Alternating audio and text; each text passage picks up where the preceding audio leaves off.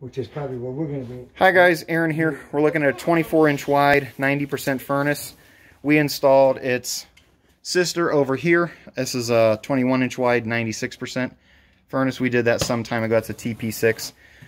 We have a 20-inch tall filter cabinet over here, however, no bottom box. Obviously, being 24-inch, we'll order the 6 or the 8-inch box. From there, we have a bypass humidifier around back, and then you can see we have a 4-ton evaporator coil from 08, and it is R22 equipment.